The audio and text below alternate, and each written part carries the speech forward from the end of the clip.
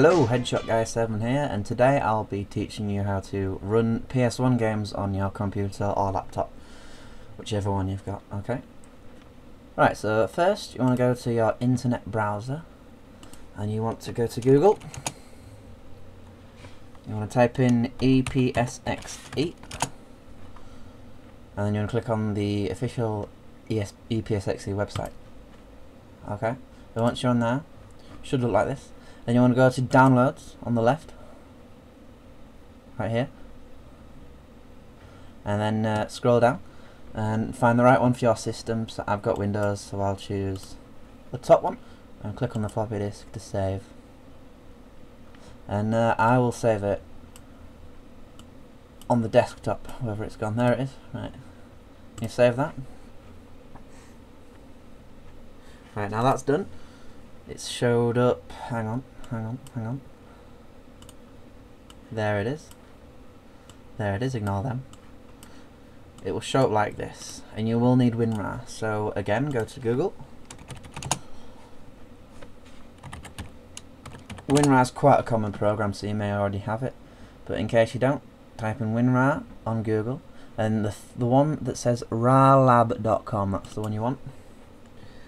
You don't want to buy it, you want to go to downloads, and you want to click on the one for your system. So mine's a 64-bit Windows, and you want to click on that, and you want to save that. Again, I would save it in downloads, sorry, not downloads, desktop. Save that, and then once that's done, that'll show up on your desktop. It should look like that, and you need to run that. Obviously I've already installed everything, so I'll delete that for now. And once that's installed, the icon should look like this. Okay, so then you want to right click, and then you want to extract to Epsxe180 / and it should do that pretty quickly, and you should get a folder like this, and you want to open the folder, and you get all these little files around here. Okay, the BIOS should be empty. So you want to download the BIOS files. That's the next step. So go back onto Google, and you want to type in Epsxe BIOS. Click on that, and then Emu Paradise. That's where you want to be. Emu Paradise. It's the best website in my opinion to get the BIOS and the games. And you want to scroll down to where it says download, and click on it. And you want to save that again on your desktop. So save that, and that will take a while, but I've already downloaded it, so I'll cancel that. And then the file will show up on your desktop, and then you extract it like you did with the Epsxe with Winrar, and then come up with a folder, and then you want to put them, hang on, this is the Epsxe folder that I've got up to date, into the BIOS folder, and it should say scph1001.bin. You need that to run Epsxe. Okay? And the plugins, there should already be some there. GPU Pete OpenGL2. That's the one you should get as you download the program, and that's the best one in my opinion. So I would just leave that like that. And then you should be ready to set up Epsxe. So you want to click on the one that says application. You want to right click on it first. You want to go to properties. You want to go to compatibility. Run this program in compatibility mode for Windows XP Service Pack 3. And then you want to run it as an administrator. Apply. That's just to sort out any problems in case you've got Windows Vista. Because I know there's been a lot of problems with Vista with my recent programs not working on it for some reason. For example, my Call of Duty apparently doesn't work on Vista. But anyway, once you've done that, you want to go back to your Epsxe folder, and you want to click on Epsxe, and it should come up like this.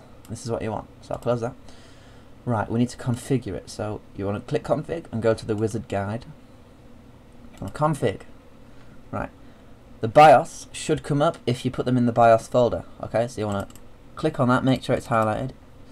SCPH1001. Okay, and then you click next, and that should all be good. The video, Pete's OpenGL2 driver 2.9. That should be the one you use. And then click config here. This is where you change all the settings depending on your system, depending on how well it can run the game. So if you've got a fairly old computer, I'd choose the default setting fast. I'm not going to click it because it'll change all the settings. And if you've got a fairly modern computer, I'd click nice. Okay, and laptops, they're not the best, but they can run it on about mid settings. So to do that, I'd click fast, and then I'd make all these drop down menus. I'd put them all on 1, apart from render mode, which I would put on 2. Okay, and then everything else should be okay. Right, and then you want to click OK, and then click next, and then the sound plugin should already be there. You should have got it with the download. Click next. Choose the bottom one, bottom CD-ROM, CDR WNT W2K core. Okay, for some reason the top one does not work, but that's only if you're running the game from a disk, whereas most people run it from ISOs. Right, depending on how many people you're going to have playing the game, I assume it's just one. Click controller 1, and then what you do is you find the button that you want. You click it in the box, and then you press any key you want to make it that button. So if I want, hang on, that's L2. If I want that to be, say, a 2, I press 2 and it shows up like that, just like that. Of course, I don't want it to be number 2 because I've got a USB PS2 controller adapter, so I can use my PS2 in it. And that's why the numbers look very funny, like POV2 up and so on. Okay. You want to assign all the buttons to letters on the keyboard, or if you've got a controller and adapter, use that, that's even better. Just like the original PS1 experience. And then you want to click next. And then you should be configured. Okay. Now, you'll need a game to run. Okay, so I'll show you how to do that. If you just close EPSXE for now, and then you want to go to Emu Paradise. So Google again. It's always the best way to do something. And then Emu Paradise. There you go. It's the top one, the one that says emuparadise.me. Click on it. And EPSXE is a PlayStation 1 emulator. So you want to go to ROMs, ISOs and games at the left here under featured sections. And you'll scroll down until you find PS1 ISOs or PlayStation ISOs. Sony PlayStation ISOs, there you go. Click on that. And then depending on which game you want to run, I'm not sure. I'll download Crash Bandicoot because everyone likes Crash Bandicoot. So you want to scroll. Sorry, you want to. Hang on, I've lost the button. Where's it gone? Download PSX ISOs. This yellowy orange here. Just click on that, and then choose the letter. So Crash Bandicoot is a C. You want to click on the C. And you scroll down until you find Crash Bandicoot. Right, make sure you get the right, I don't know what they call it. There's a letter at the end. You see it says E, EDC, J, U. If you're from Europe, you will want one that says E or NTSC or PAL or U, because U is USA. Do not choose J or any others, because I think J is Japan, and then you'll be playing Crash Bandicoot in Japanese, and nobody wants that. So it's the one with the number E. So click on it. Should take you to this. You should see a screenshot as you scroll down. And you want to click Download Crash Bandicoot Direct Download Links. So the first time you click on this, you'll have to do a capture thing just to make sure you're not a robot. I don't know why, but I've already done that, so mine just comes straight on. And then once you've passed that, click here, Direct Download, Download Crash Bandicoot E, EDC. And then the ISO will download. And you want to save that. I've already downloaded Crash Bandicoot, so I'm going to do that now. But before we can play the game, it will download as a Winrar file, probably. So if you save it to your desktop, just extract it like you do. Extract to, it should say Crash Bandicoot ISO. And then inside, it will look like this. So go to Epsxe, and then there's a games folder which I've made, so you won't have it in yours, but you want to make it. So right click, new folder, and call it games, and then that's where you want to put all the folders after you've extracted them. Put them in here to keep it all tidy. And then let me find it, Crash Bandicoot 1. Okay. When you download most of the games, they will end in ECM. The file extension will be ECM. It won't be bin like on here. It won't be bin like this. It will say ECM, and Epsxe will not run ECM. So a simple fix: you want to go back to Emu Paradise homepage, and you want to go to the search bar, and you want to type in ECM tools, and then it's easy enough. ECM tools ISO, and it should be Sony PlayStation. You want to download that. I already have. And then you want to save that again in your Epsxe folder. And you want to make a new folder and call it ECM tools, like I have. You won't have this folder, and you want to make it, and it should be ECM.exe and unecm.exe. And the one you really need to concentrate on is unecm, unecm.exe. Okay, so just drag this to the left, and then the Crash Bandicoot ISO, which I downloaded. So let me open it. Epsxe, to the right, games, and I made a folder Crash Bandicoot. Obviously I've already changed mine, and what unecm does, it converts it into a bin file. So if I can find one, see Silent Hill, ECM, there you go, ECM. So I'll delete the bin because that's what I converted. Silent Hill. So what you want to do, you want to have unecm in the ECM tools folder at one side of the screen, and then you want to have the ISO or the bin or the ECM file on the other side of the screen. And what you want to do is you simply want to drag this along. Oh, hang on, I lost it. Drag this along, and just let go of the mouse once it's. So you see it says open with uncm. So let go of the mouse, and a black box should appear. There we go. And it says decoding. If you look, it says decoding, and once that gets to 100%, there should be a file on this side. I think it's already there. That says .bin.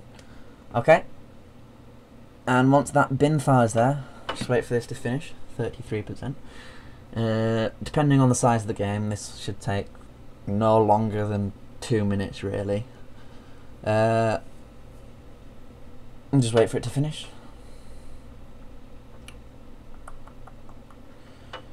Shouldn't take long. And basically, once it's downloaded, sorry, not once it's downloaded, once it's converted into a bin file, which is what Epsxe can understand, you want to delete the ECM file because it's just a waste of space, really. The bin file is slightly larger. I think it's got a few extra files in that makes it playable. So you can delete the ECM file. So delete, send to recycle bin. Thank you. And now there's a bin file on there, and that's exactly what I did with the Crash Bandicoot ISO, which is here. Okay. And now you've done that, minimize these, and you want to click on Epsxe. So again, back to Epsxe.com or whatever. No, the folder that you made. Go to game. Sorry. Right click, send to desktop, and it should create a shortcut on the desktop like it just did there. Okay, minimize that. I'll just delete the shortcut word because it annoys me for some reason. So it just says Epsxe. Yes, I do. Oh, I must already have one on the desktop. Either way, you want to double click that, and then to run the Crash Bandicoot game, it's as simple as this. File, run ISO, and then find your Epsxe folder, go to the games, and then scroll down until you, well, obviously you won't need to scroll down if it's the first one you've downloaded, but Crash Bandicoot 1, and it should show up as a bin file. And all you need to do is double click that, and for some reason Fraps, which I'm using to record this video, will stop as soon as I double click this. So I'm gonna make 2 videos and just join them together so you'll be able to see a bit of the gameplay. Alright, I'll see you in a sec.